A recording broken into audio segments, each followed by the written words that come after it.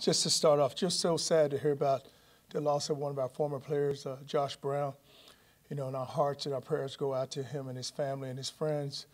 But anytime you lose someone that meant so much to this program and his teammates that were, Lindsey was just talking about him because Lindsey had a chance to play with him. But you hate to see that happen, especially at such a young age. But, we got a big game coming up this week, a very important game for us. And you look at the way we played on Saturday. When we talked about playing physical, we played physical. We talked about playing fast, we played fast, and we played smart. And this team that we're playing this week is big, they're physical, and they're athletic. But we just need to match the intensity that we played with on Saturday and come out. And we got to start good early, and that's what we were able to do. We were able to get off to a good start. Our guys started fast, and we just played like that from start to finish. Made some big plays. Defense go out there in the beginning, get a stop, get the ball back for our offense. Jordan was able to make some really good throws. And then we had some guys at Cronkite. We finally got our offensive line going where we could move the line of scrimmage. And whenever you're able to move the line of scrimmage, you're able to run with the football, which we were able to do. He had a big day. Even Sands, we were so happy to see him bounce back and play the way he played. But, Bryce Miller had the 2 big catches. And then on defense, we came up with sacks. We came up with tackle for losses. But we still can improve. We still got to get better. This week is a chance for us to go out so we can just continue to play better. And each game is each and every week it's a one-game series. And that's the way we have to look at it, where it's all about BYU right now and just getting ready to play them. How important is it for this team to continue that? You had a really good game in South Carolina State, and it dropped off. You haven't been able to do anything.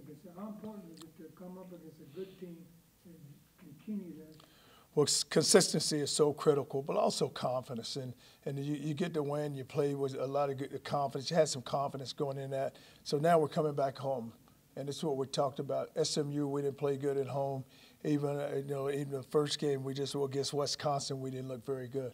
So we need to be consistent, put it all together, and play with some confidence and match last week's performance. What does BYU look like offensively? They try to run pro style, they spread, little everything? No, BYU is a spread team. They lost their quarterback, who's a really good player, and then they're going to, the backup had a chance to come in against Toledo late. But they're not going to change who they are. They have really outstanding receivers. You look at 15's a really good player, 13's a good player, 21. The tight end is big and physical, the offensive line.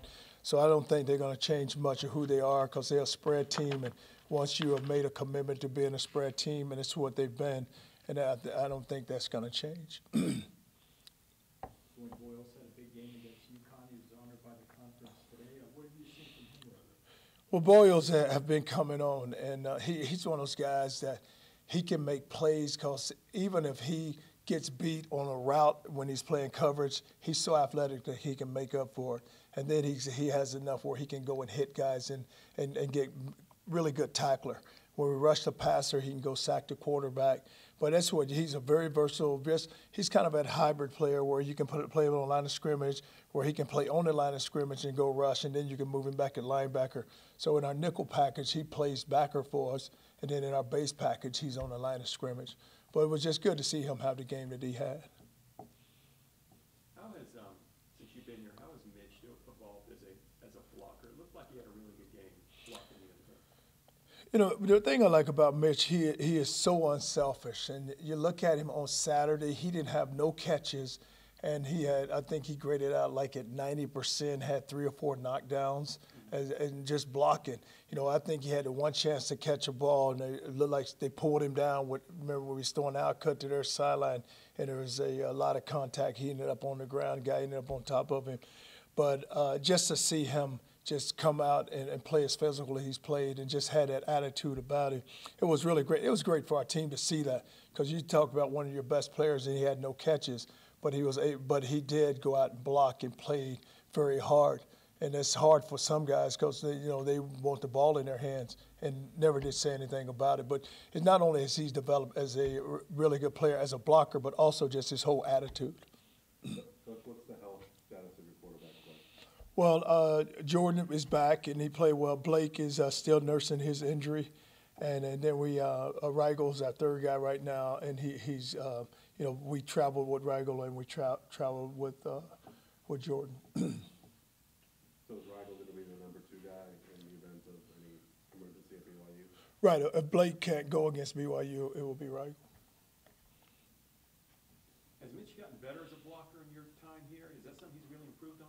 Oh yes, yeah, he's improved tremendously on blocking but you know, the thing about him, he has improved his game in every area, but blocking he really has, because he can catch the ball. He's a skill guy. But when you talk about a guy going out and blocking and making a commitment to it, that's what he's been able to do.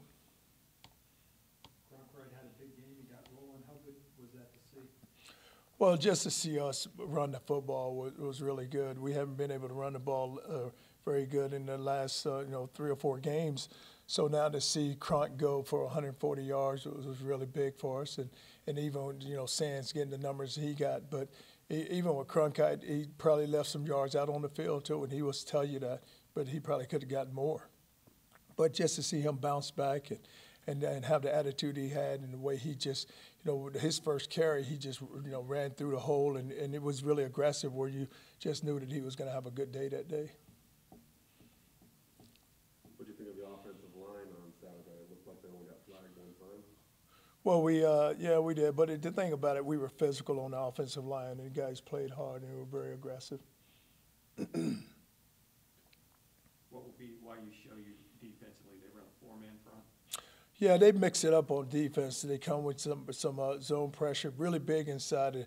They have a nose guard who's a really great player. Then even his backup's a really good player, and the 2 defensive ends are really solid players.